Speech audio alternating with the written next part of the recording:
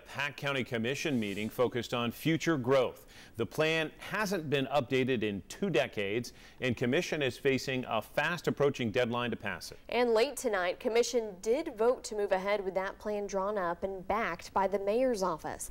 A second plan, also given a thumbs up by Commission, will offer the specific rules of how to best use the land in the growth plan. 10 News reporter Aaron Velasquez joining us now with more from commissioners who say doing nothing, Aaron, was no option.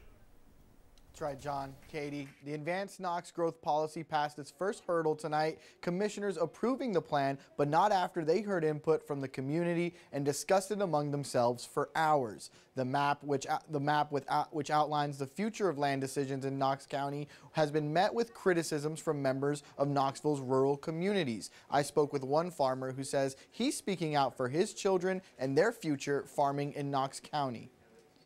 I hope that the rural character of Northeast Knox County is still here for the 7th, 8th, maybe 9th generation, and those who live here already. Thompson says his farm dates back to 1840 and is at risk of losing its rural atmosphere if and when this plan is approved. Commissioner Larson J. says Monday night's vote is a culmination of years of work done to bring this plan to the table. We've continued to have public input for the last several years as we've gone through this. Everybody kind of looks at it as a just-in-time vote today, but we really started this process almost 3 years ago, and we've constantly engaged with the public all along the way. But at some point, you have to finish that work, you have to vote, you have to move to the next stage. Commissioner Jay adds that Monday night's decision will set the tone for the next 20 to 40 years of growth in Knox County. The plan is set to be voted on by the Knoxville and Farragut leaders and has to be approved by the state by late May. This pushed commissioners to act on the decision now rather than later.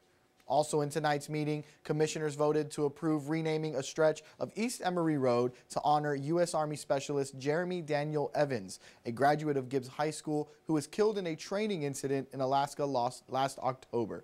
The resolution now goes to the State Senate and House for approval. John, Katie, I'll send things back to you in the studio. Aaron, thank you.